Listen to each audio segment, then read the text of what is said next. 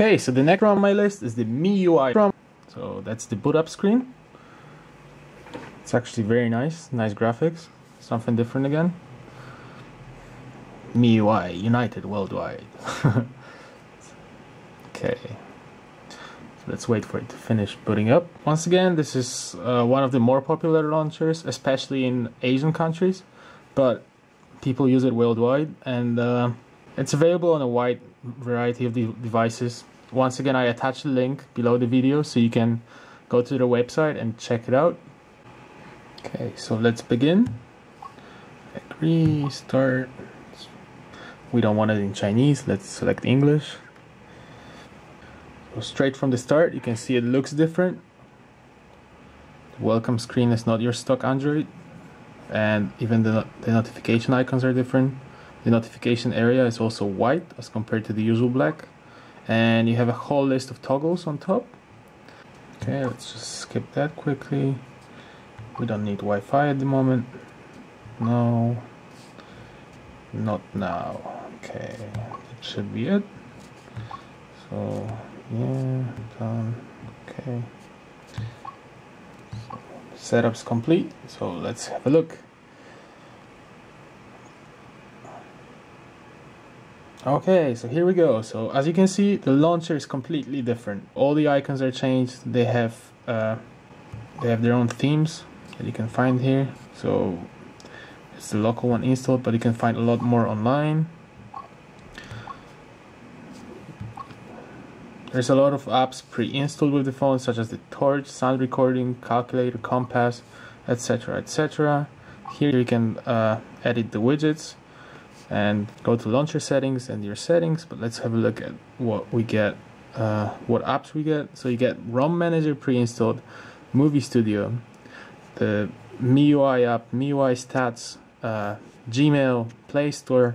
So it feels like it's a fully featured ROM with all the apps you may need in the beginning. So it even has Google Maps installed, the calendar, the weather app, the Notes app. So let's go into the launcher settings. Let's have a look at what the launcher offers, because it's a very nice MIUI launcher.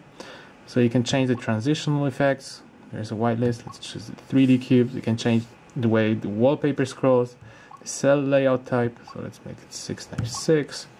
Okay, so it's loading. So yeah, as you can see, just change the layout of that. And the most important part, let's go into settings and see what the ROM has to offer. So the settings look different again.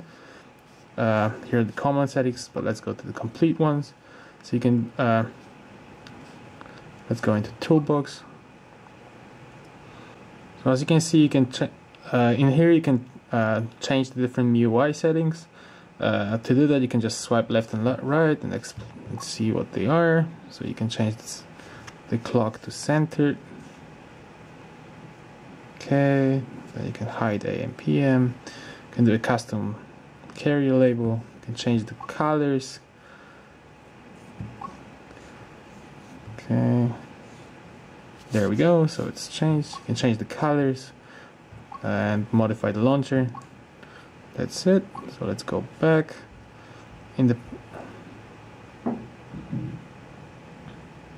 under the device tab. You can change the buttons and keys,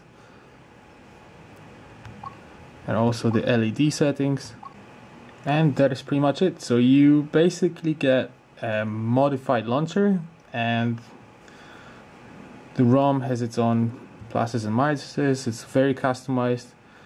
You may like it or hate it. It doesn't come with any CPU modification settings, etc. So it's basically just an alternative to the stock launcher, but it looks very nice. And that was MIUI. So let's have a look at the last one on the list. Okay, so the last launcher on my list that I want to talk about is called Jellybomb. This is going to be version 6.5.0. And out of all launchers, this one has the best bootloading animation by far. Look at this. Okay, so the device is fully booted up and all we see is a black screen. The reason is there's two different launchers pre-installed, so we have a choice of Trebuchet or TouchWiz. I'm gonna use Trebuchet for now. Okay, so let's have a look in the app list.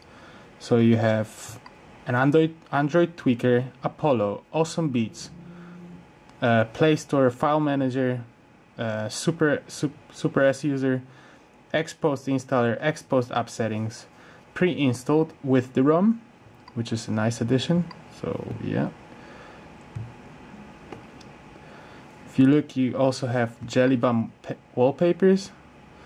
So here we go. So you have a choice of a few graphics. There's actually quite a few of them. I really like the last one. Okay, so let's just set it as my wallpaper. And now let's have a look in the settings. So as you can see, this is Android 4.2.2, and it says it's Paranoid Android version 3.1, CyanogenMod 10.1, Android Open Kang Project build 4, and Jellybum 6.5. So what's going on here? Basically, this ROM is a medley. It's a mixture of the three ROMs shown here. So if you go to settings, you'll see a huge list of different controls. So for example, you can have BAM control customization, then you will have Paranoid preferences. So once again, you can use all the functions that you've seen in Paranoid Android. You have the themes, and here you have performance control. Okay.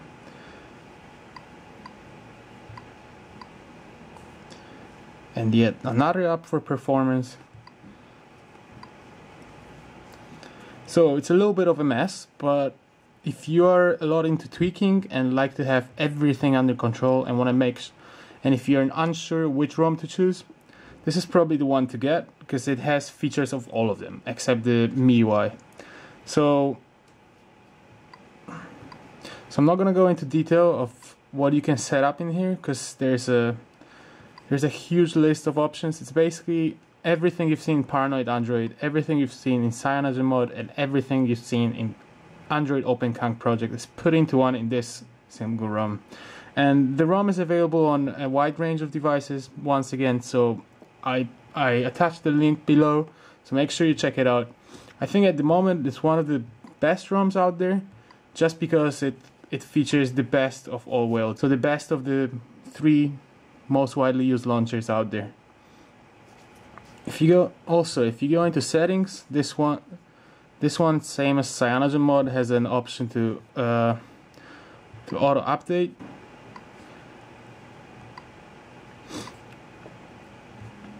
So you'll see the updates once you go to update me, and okay, cancel, and here ROM, it will show you once an update is available, so you can just check for ROM update, and yeah, there you go. So that was my list of 5 best Android ROMs of 2013. As I said before, they are available on many Android devices. Each ROM is a little bit different. I think the CyanogenMod has the widest range of devices, but other ones are catching up, so make sure you check them all out, and let me know what you think in the comments below, and please subscribe to my channel. Thank you for your attention, and stay tuned.